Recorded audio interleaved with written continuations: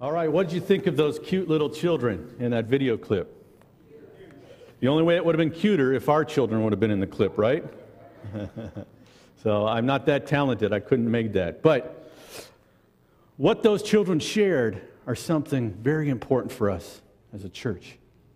I need you. Wasn't there honesty in those children's voices? Didn't you see that? Did you hear that? Honesty. What I love about the video is, again, honesty. The unashamed request for help. Unashamed request for help. The reminder and the reality that someday I will need you and you will need me. That I will need you and you will need me. Now, again, an honest video we just saw. You know, Katie the other day came to me very honest, and she said, "Daddy, are you pregnant?" I felt like I was pregnant when I put this on today because it's been a year since I've worn this, but children are very honest, sometimes too honest. But again, the honesty in those children paint not only the reality that they need adults who will love and will invest in them, but that it's a humble duty we have to reflect Jesus to them and to others. Amen? Amen? It's a duty, a humble duty and responsibility that we have. Now let me ask you, what about us as adults? Did you relate with anything those children were saying? Sometimes I may think I'm smarter than I actually am. I've had those thoughts, and Sarah very kindly says, "Are you sure about that, honey?" Maybe I'm sharing a little too much. But as adults, we too have those same concerns. Those same concerns. But as adults, we've also realized that sometimes it's not very safe to open up with our concerns. Here are a few that I've heard and I've felt many times before. The feelings of shame. Sometimes we don't open up because we feel ashamed. We fear that we'll be judged. We fear that we'll be judged. We feel that we won't open up and we won't feel safe enough to open up. We feel overwhelmed with the feelings of failure that you might have felt. Or how about the fear of being let down? The fear of not knowing where or who to turn for understanding or compassion. And the last one, feeling like they don't belong. What about you? Have you ever struggled with the feeling of being accepted and loved and safe enough to come as you are? This morning I want to dive into a pretty important picture that I believe Deuteronomy 19 will help facilitate for us. And as this picture begins to emerge of how we and where we can find some of those very same things. Now, children, just as you're looking at Deuteronomy 19, I've put together one of these sheets for the children. It's got some fill in the blank, and if you need one, I think there's some more. But I want you to follow along as I kind of share with you some thoughts. This way you can get involved, fill in the blanks. But I want you to listen for one word throughout this talk. I'm not going to tell you how many times I'll say it, but it's the word refuge. Okay, so children, as you're filling that out, I want you to keep count of how many times we talk about refuge, okay? So Deuteronomy 19:1 says this: "When the Lord thy God hath cut off the nations whose land the Lord thy God giveth thee, and thou succeedest them, and dwellest in their cities and in their houses." Verse 2, "Thou shalt separate 3 cities for thee in the midst of thy land, which the Lord thy God giveth thee." Now we see something really special happening here.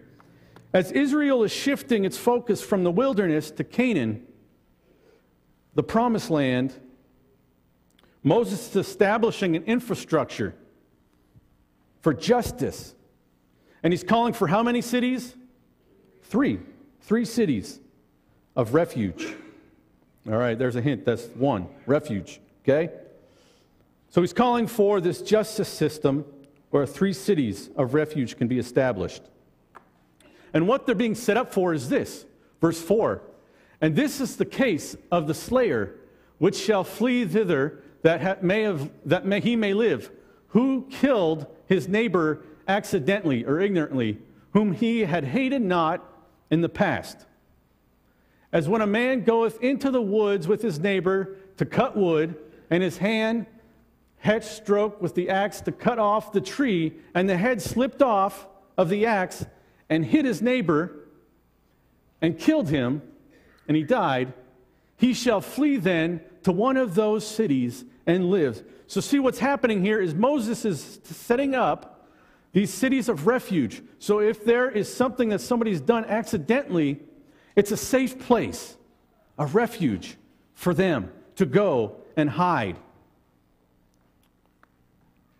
Because individuals who have accidentally killed another, people could run to from vengeful family members and seek refuge,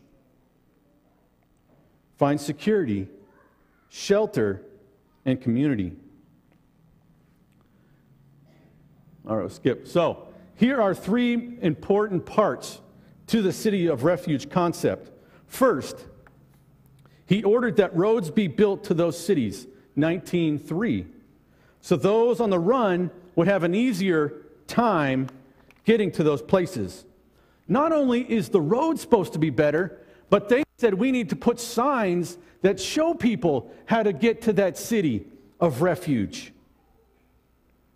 All the roads, again, leading to the city of refuge have to be straight, level, and always kept clear and good repair. So second, the locations of the 3 cities were strategically placed, not placed on where the money of those locations, the most money is. No, it's strategically placed in specific areas into the 3 regions. This ensured that no one would have to travel a great distance to find rest and security. The cities of refuge were all upon the level plain or in valleys in well-known areas. They were at convenient distances from one another for the benefit of all the tribes. And lastly, when Moses was setting this up, Deuteronomy 19, Moses made plans for the increasing number of cities of refuge from 3 to 6 to match the expanding territories given by God. Because the existence of safe cities was so important, provisions had to be made for future adaptations so that the population would continue to have access to the desired benefits. The cities of refuge must be where the people were, not simply where tradition had originally placed them.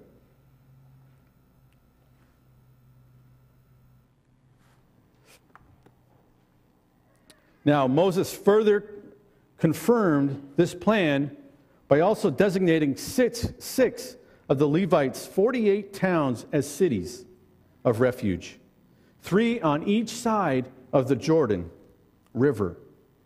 Among other considerations, he instructed that those cities were to be inclusive.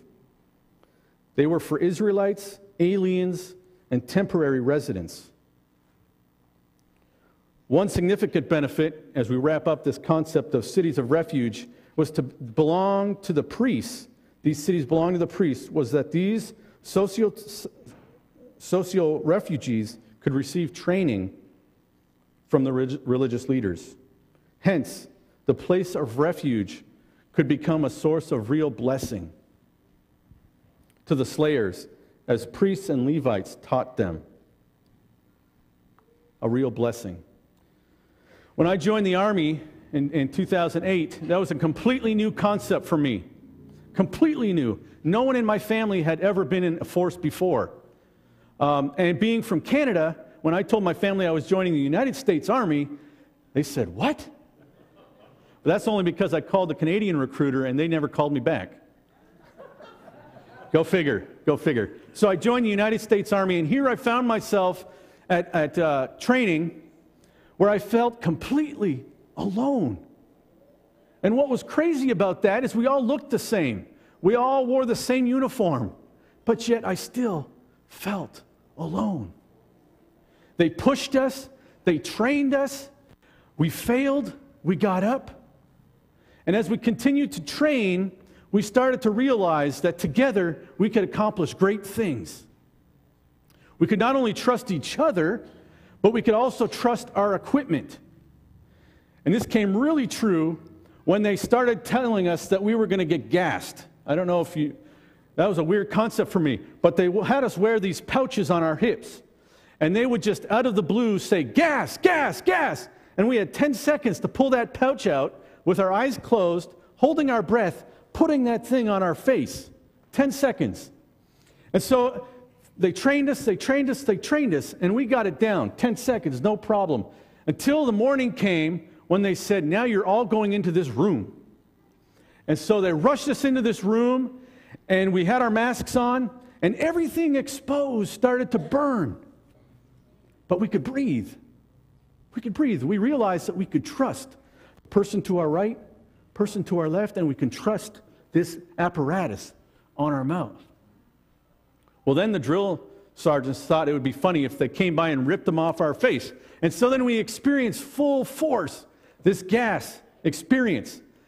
And I'm thinking, okay, I'm going to hold my breath. It's not going to be that bad. Till they started yelling, what's your social? And I'm like, oh, my social. And I'm like, I think I know it. And so I start to blab it out. And I realize that I'm using up the oxygen that I had in my lungs. And then the dreadful moment hits when you realize I have to breathe. And I took a big, and the moment I felt that gas go into my lungs, I thought, oh man, this is scary. The guy to my left, the guy to my right fell to their knees. I'm like, are we dying? You know, those thoughts come into your mind. Until finally, the doors open wide, and you're able to run out of that room. But before you do that, they have you put it back on so that you know how to trust that equipment again. I had a video I was going to show you, but it was kind of graphic because as we ran out of that room, that building, they have you flap your arms like this. And it's to get your oxygen going back in. And so all of us coming out of there looked like we were trying to fly. And not only that, but there was a lot of stuff coming from different parts of our nose and crying. And so you run out of that building. But the point is this. The Army taught me a lot. A lot. And as I've met with soldiers and have counseled with soldiers, I've realized there are 4 main reasons why people join our forces. And none of them are in order, and none are more important. But the first one I come into is heritage. People join our forces because their great-grandfather served, their grandfather, their father before them, and it's common to carry on that legacy and serve their country. So heritage. The second one is patriotism. Especially after 9/11, recruiters had no problem recruiting after 9/11. They were turning people away, because there were so many people that wanted to serve their country for patriotism, to keep our freedoms. The other one is probably a big one for a lot of college students, and that's the financial aspect. Okay, the financial aspect that comes along with serving. And probably the most, I'm not going to say again important, but the biggest one I find when I talk to young soldiers who are struggling, they joined because they want to belong. They want to belong to something bigger than them. They want to feel like they belong to something. And again, none of those are more important than the other. But what I do fear is the realization that our forces shouldn't be the place where they necessarily only feel like they belong, but it should be the church where they feel like they belong. Where they belong. Again, it's not bad feeling like you belong because there is a camaraderie in those forces. There is trust. There are all those things, and those are important. But as a church, this is where we belong together. Now, today's message, as I transition from cities of refuge to a church of refuge, I'm not implying for 1 second that this church is not a church of refuge. I hope that as you have started worshiping here and have been a member forever, I'm new, and I have experienced love here. I have experienced acceptance.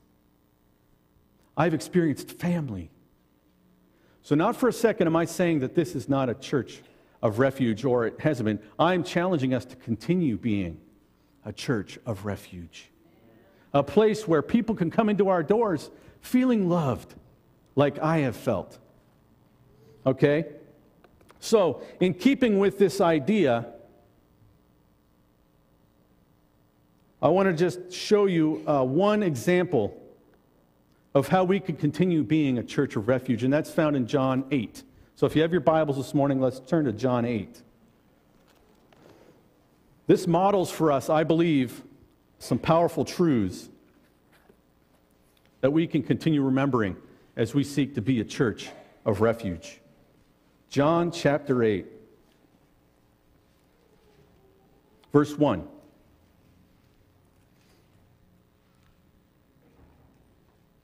When you have it, let me hear you say amen. Okay, but Jesus went to the Mount of Olives. Now early in the morning he came again into the temple, and all the people came to him. Where was Jesus? In the temple, in the church. Where were people coming to encounter Jesus? In the temple. And he sat down and he taught them. Then the scribes and the Pharisees brought to him a woman caught in adultery. And when they had sat her in the midst, they said to him, "Teacher, this woman was caught in adultery, in the very act. Now Moses in the law commanded us that such should be stoned. But what do you say?" This they said, testing him, that they might have something of which to accuse him. But Jesus stooped down, and he wrote on the ground with his finger, as though he didn't hear. So when they continued asking him, he raised himself up and said to them, "He who is without sin among you, let him throw the stone first." And again he stooped down and continued to write on the ground. Then those who heard, being convicted of their conscience, went out one by one, beginning with the oldest even to the last. And Jesus was left alone, and the woman standing in the midst. When Jesus had raised himself up, he said to her, "Woman, where are those accusers of yours? Has no man condemned you?" She said, "No one, Lord." And Jesus said to her, "Neither do I condemn you. Go and sin no more." I don't know what it would have been like to be in that presence, but I can know for a fact that at the feet of Jesus, there was forgiveness. There was acceptance. And so as we keep our eyes focused on Jesus as a church of refuge, we too will have that same things happening in our lives as we look to Jesus. Desire of Ages puts it like this: in his act of pardoning this woman and encouraging her to live a better life, the character of Jesus shines forth in the beauty of perfect righteousness. While he does not condone her sin, nor lessens the sense of guilt that she must have felt, he seeks not to condemn, but to save. The world had for this erring woman only contempt and scorn. But Jesus spoke words of comfort and hope. The sinless one pities the weakness of the sinner and reaches to her a helping hand. While the hypocritical Pharisees denounce, Jesus bids her, "Go and sin no more." This will be the spirit of all who follow him. Christian love is slow to censure, quick to discern shame, ready to forgive, to encourage, to set the wanderer in a path of holiness, and to stay his feet therein. Desire of Ages 4:6-2. So church, it's in following Jesus' example and the tradition, I believe, that we see in the cities of refuge. I believe and I pray that we will continue to be a church of refuge, where we are inclusive, accepting, community-oriented, strategically placed, safe spiritual environment for all. A faith community that accepts people for who they are, where they are. That is, friendship and acceptance are not given or withheld due to personal history, our appearance, current beliefs, or any other factor. As members of a church of refuge, we seek never to disrespect or exclude because of the mistakes or the questions that we may have. In these communities designed to meet needs, all can seek God and grow in Him. Now, while the Jewish cities of refuge were a sanctuary type, and thus a type of Christ, I believe that a church of refuge is also a modern spiritual sanctuary,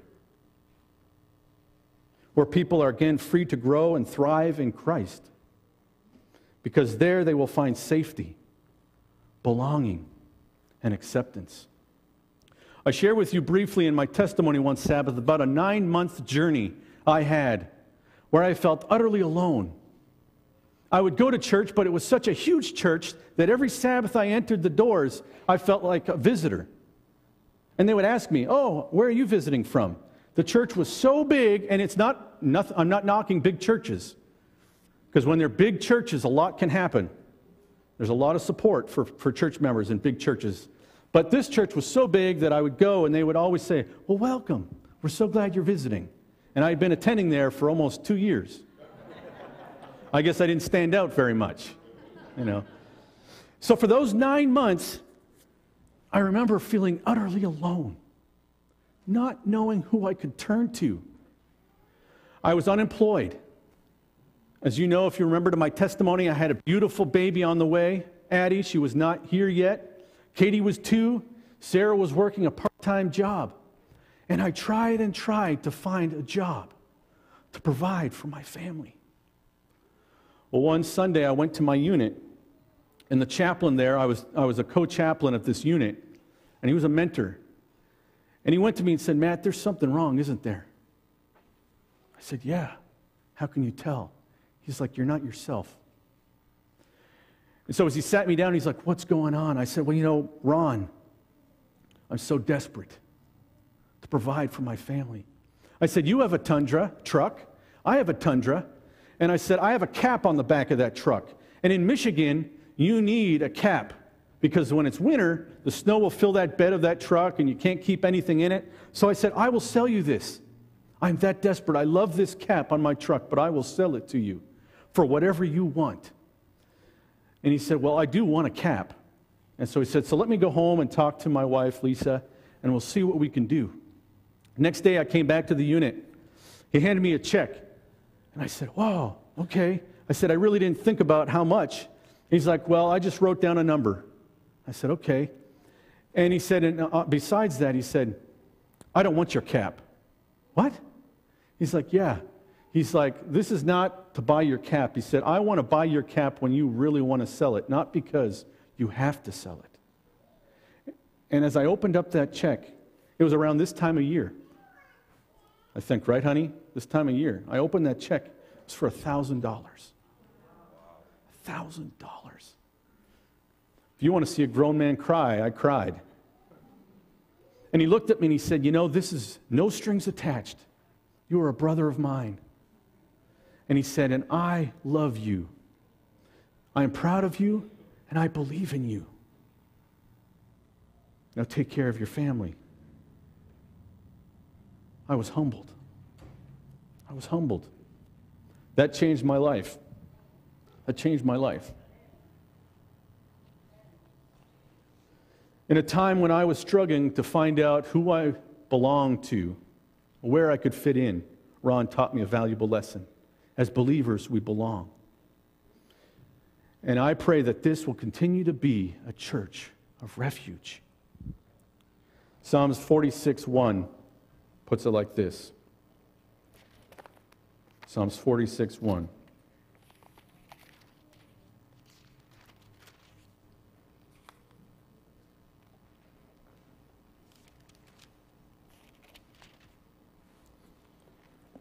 Verse 1, God is our refuge and strength, a very present help in trouble. Where was Mary taken? Where was Mary taken? At the feet of Jesus, right? Again, he was in the temple. I pray that when people come here, when they feel guilty, alone, ashamed, I pray that when they walk into this church, they will know they were in a church of refuge. Again, where they are loved, accepted, where we can hold each other up and accountable, but where we can continue to show not only our children, like we started, but each other a loving God. Again, as we seek God ultimately for our refuge, may we also continue to find acceptance, love, support as a church of refuge as we continue to humble ourselves before God. God, we thank you for an opportunity to be a loving church and be part of it. We're grateful, God, that you are our refuge. May you provide peace and safety, and may we know without a shadow of a doubt that we are loved today, we pray in Jesus' name. Amen.